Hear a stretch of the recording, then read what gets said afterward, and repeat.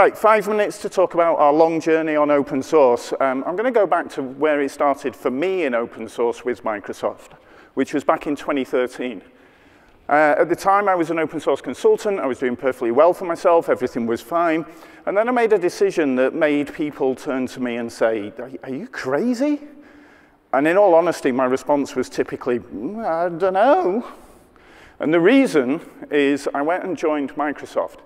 Microsoft was a very different company at the time. It was called Windows Azure for a start. And there I was as an open source person who went to Windows Azure.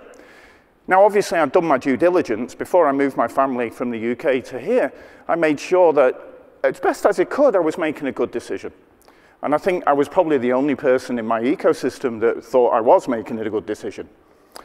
But I did. I came over, and it wasn't easy, but there was plenty of people who were already on that journey, and there was plenty of people who knew the importance of Linux in the cloud.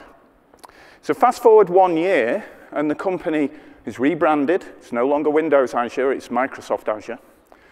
We were talking about cross-platform systems, and Satya stood in front of the famous Microsoft loves Linux slide. So I started to feel a little more comfortable, and people started to understand maybe there was some reason I went. Now, only 5 minutes, so jump forward to 2023, and we release Azure Linux. Now, today, that's not really a surprise, right? We're a cloud company. How could we not have a Linux that's optimized for our customers? We also have our partnerships deep in the ecosystem with all the other distributions. And today, it's kind of a no-brainer, although you'd be surprised how many people are still surprised that we're doing this. But it's not just about Linux. It's about the entire ecosystem. So throughout that 10 years, we've had many, many people. I've just been one of many who have been engaging with the open source ecosystem. So most people are aware, of course, that we bought GitHub some time ago. And we are now helping to curate by far the largest community of open source developers. The top-rated open source IDE or editor is Visual Studio Code. For me personally, as somebody who's in product and wants to build stuff, 60,000 Microsoft employees are active on GitHub projects. That brings us into the top of the contributors for many, many very important open source products and ecosystems within the space that we live in. And the reason we do this is really quite simple. First of all, customers want this stuff. You're all here. They expect us to be there and making the ecosystem stronger, and so we are there making the ecosystem stronger. If the ecosystem is stronger, then the customer is stronger and we're stronger. So yeah, it's self-interested, but who in this room isn't doing open source for some self-interested reason? But we also do lots of community building, which is for the benefit of the entire ecosystem. And what that enables is for us to be at the forefront of Linux-driven technologies. We're recognized as a leader in the AI space, predominantly a Linux technology. We couldn't possibly be a leader without those decades of work in the Linux and open source ecosystem.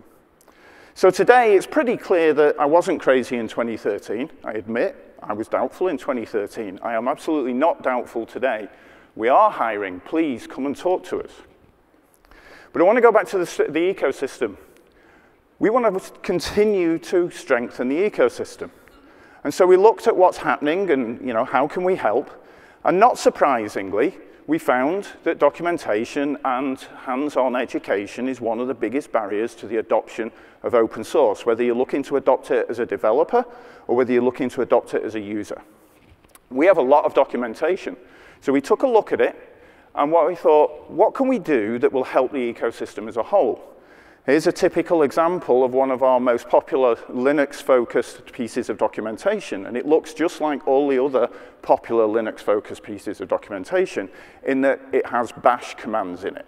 In this case, it's AZCLI, but it could be Terraform, it could be Ansible, it could be any of the tools that we use. So we said, well, this is just Markdown that we have here. Can we make it more useful? And this is a way of interacting with our documentation. On the left here, you have the documentation presented in a different format. And on the right is a terminal which is executing the commands that are embedded in that documentation. In this case, the end result is you've deployed a Linux VM on Azure and you're SSH'd into it. But you can do anything you can do in Bash, much more complex environments than that. But the critical thing here is not just the user onboarding experience. It's also that because we're now executing those commands automatically, we can test the output of those commands.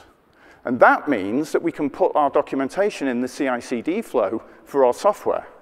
We can test against user expectations in the software, making the software better, making the documentation better. Because we have better documentation as a result of this, we can train our AIs, and you can train your AIs, on improved quality documentation. Right? We all know that today, very often, documentation drifts from the software. Bring it aligned, get the AIs trained on the correct documentation, and you start to get a much more rich interaction between the learner and the doer and the AI. It can be more direct in its responses. So the code for this, to make that executable step, is open source. It's MIT licensed.